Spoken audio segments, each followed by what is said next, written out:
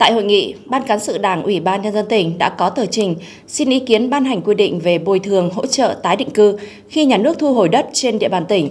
Trong đó nêu rõ, sau hơn 8 năm thực hiện quy định về bồi thường hỗ trợ tái định cư khi nhà nước thu hồi đất trên địa bàn khu kinh tế Nghi Sơn ban hành kèm theo quyết định số 3161 ngày 26 tháng 9 năm 2014 của Ủy ban Nhân dân tỉnh và quy định về bồi thường hỗ trợ tái định cư khi nhà nước thu hồi đất trên địa bàn tỉnh Thanh Hóa ban hành kèm theo quyết định số 3162 ngày 29 tháng 12 năm 2014 của Ủy ban Nhân dân tỉnh đã bộc lộ một số điểm bất cập như một số cơ chế, chính sách về bồi thường hỗ trợ tái định cư không phù hợp với quy định mới tại Nghị định số 01 ngày 6 tháng 1 năm 2017,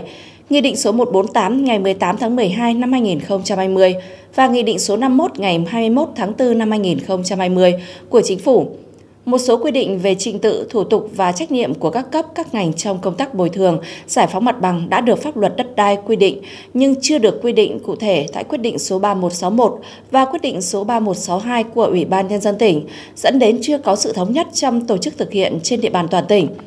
Từ những vấn đề còn bất cập, Ban Cán sự Đảng Ủy ban Nhân dân tỉnh đưa ra quan điểm cần ban hành quyết định mới thay thế cho quyết định số 3161 và quyết định số 3162 của Ủy ban Nhân dân tỉnh. Quy định về bồi thường hỗ trợ tái định cư khi nhà nước thu hồi đất trên địa bàn tỉnh, gồm 4 chương 36 điều, tăng 16 điều so với quy định trước đây. Phát biểu kết luận nội dung này, đồng chí Bí thư Tỉnh ủy Đỗ Trọng Hưng nhấn mạnh, quy định về bồi thường hỗ trợ tái định cư khi nhà nước thu hồi đất trên địa bàn tỉnh được Ban Cán sự Đảng Ủy ban Nhân dân tỉnh chuẩn bị để nhằm tháo gỡ những điểm nghẽn, vướng mắc, những điểm không phù hợp với tình hình thực tế, nhằm phù hợp với các quy định của pháp luật, đồng thời đề nghị Ban Cán sự Đảng Ủy ban Nhân dân tỉnh chỉ đạo cơ quan soạn thảo tiếp thu hoàn chỉnh nội dung quy định, phải làm sao cho dễ hiểu, dễ thực hiện, tạo sự thống nhất, đồng thuận trong nhân dân.